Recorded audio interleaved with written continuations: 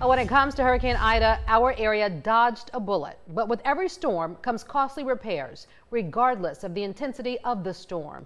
Loss of sand and beach erosion is always an issue, and that loss is now compounded with losses from at least 2 previous hurricanes. NBC 15's James Gordon joins us now from Gulf Shores. James, is there a calculation of the cost this time? Well, Kim, engineers have taken aerial photos all the way from the Floribama to Fort Morgan. The numbers aren't in yet, but the estimates on the damage, they tell us, could be in the millions. Gulf Shores City Engineer Mark Ackerman has been keeping tabs on the beach erosion for years. I'd probably, if I had to guess, make a couple 100,000 yards of material. So, I mean, it's substantial. It's a couple of $1 million.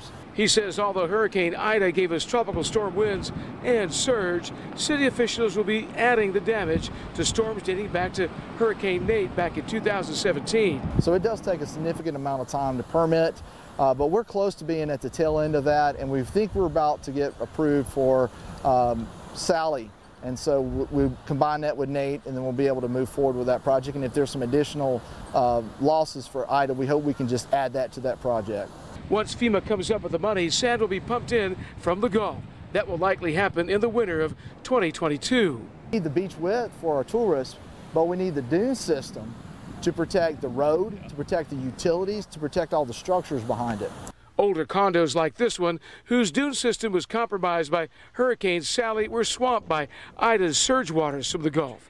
City officials say the majority of the dune structures here have held up for the most part. We haven't seen any storm surge damage to any of the facilities behind the dune system since we finished this project in '05.